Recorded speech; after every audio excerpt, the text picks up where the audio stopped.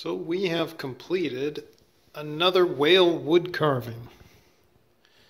It's approximately 30 inches long. We believe it's a willow tree with a rosewood base. The fins are also made out of some of the offcuts from the same log. Really nice detail on some of this wood. You see some of the figuring inside the wood. Big knot as well. But you see it here coming towards the tail. Some beautiful figuring in the wood. Came out really well. Turned out nice. Just finished it with some Tung oil and then a min wax, just paste wax finish. Again, like the other whale that we did, it's not going to get a lot of use, so didn't need to go with polyurethane. Hope you enjoyed the next video that came up. Watch how we carve through it all. Hit the subscribe button and hope you enjoy the video. Thanks for watching. Okay, we have a pretty twisted piece of log here. That's what we're going to start with. We believe it comes from a willow tree. Happened to come down, someone was trimming a tree locally. So we think we're going to make a whale out of this. As you see, I'm starting to sketch it out, trying to get the tail on the widest part here. I already made my center part. So you sort of see the shape. I want to follow the grain of the wood. We're going to have a bit of loss here where looks like a limb had come out, so I imagine on the inside a few inches is going to be some loss. And then there's something else going on here, one coming out. I don't know how solid this is going to be on the inside. It feels pretty good, so we'll see. I think I'm going to be removing most of it. But you see there's some interesting grain pattern here, and it just looks very interesting. I have no clue how the wood is on the inside. It's been drying for a while now. So we'll get started, start chopping away at it and see what comes out of it. Hopefully it's another fun whale project. Stick around.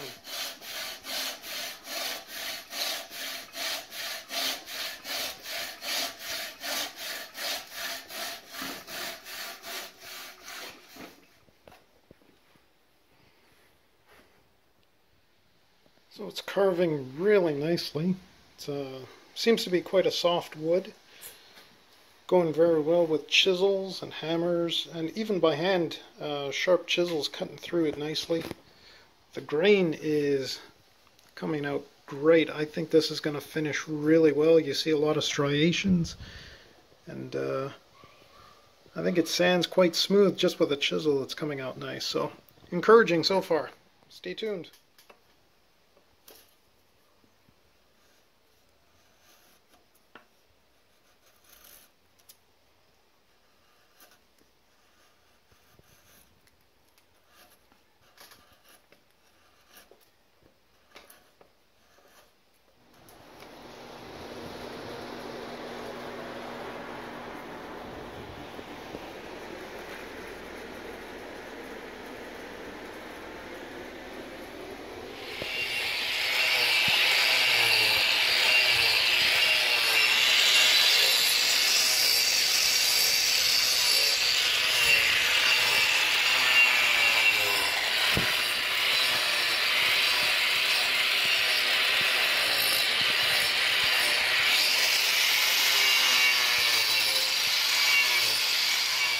Okay, a little update.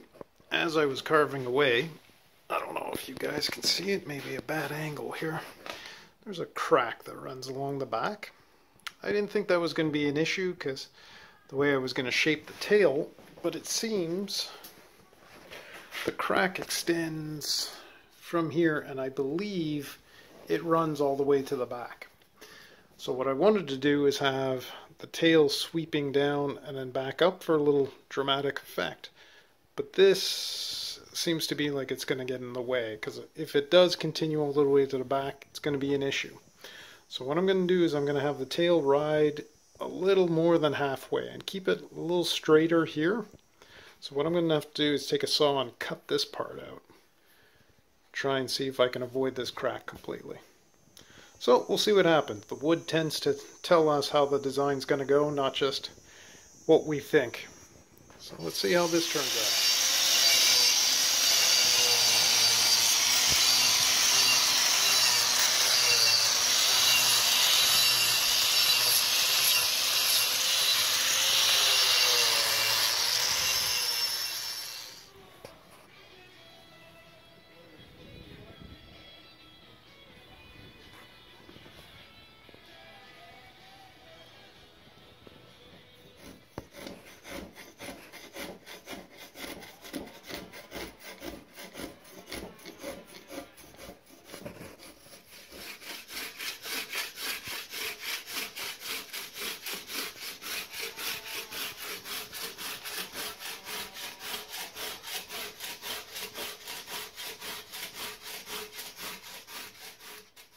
Okay, so we have the basic shape all laid out.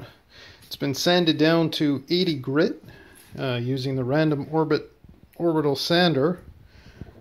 So it's looking pretty good. I'm seeing that the grain is popping nicely.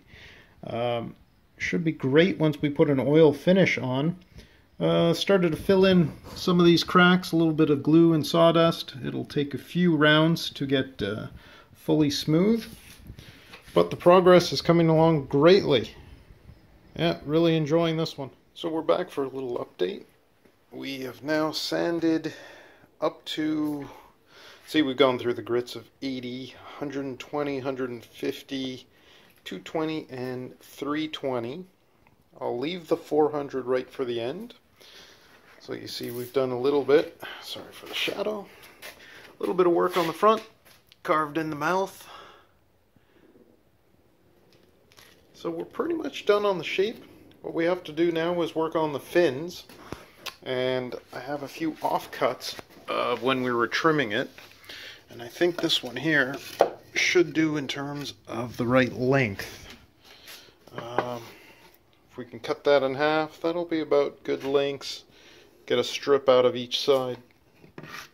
The wood will match. Other than the crack on the side, I think we'll be able to make the fins out of that. And we'll see what happens.